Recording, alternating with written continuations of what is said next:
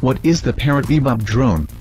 The Parrot Bebop Drone is the latest contender in the drone market, with a higher-end model than the Elite or Power editions.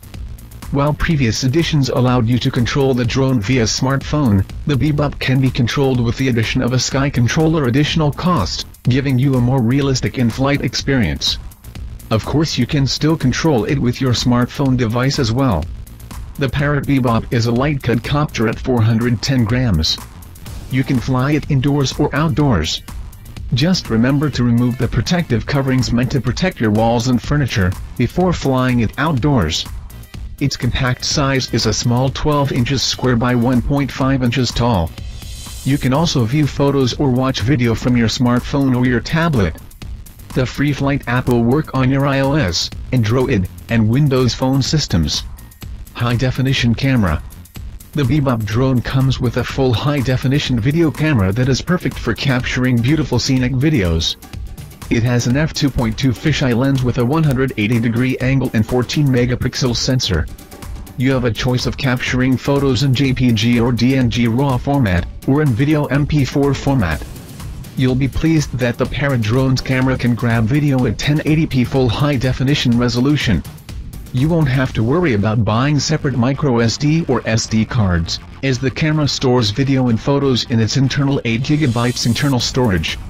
While there wasn't much point of having pan and zoom without a higher resolution, the new Parrot Drone Bebop allows you to pan and zoom while maintaining optimum resolution with its impressive HD camera.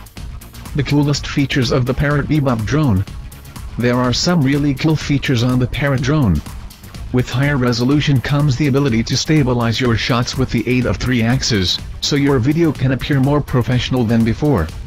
Some other cameras solve this issue with the use of a gimbal, but Parrot wanted to keep this quadcopter light and affordable. The built-in GNSS chassis allows the Bebop drone to return to its original takeoff location, which is great at the end of its run, when you don't want to go chasing after it. The chassis will also allow your drone to hover in one spot.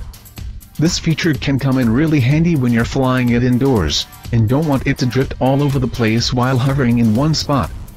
It has extra sensors that enable more accurate controlling of your toy drone. Sometimes you want to reset your controls and just sit back and relax.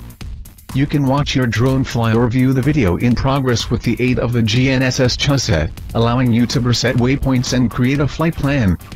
If you've been looking for a quadcopter that runs fast, the AR Drone Bebop may be what you've been searching for.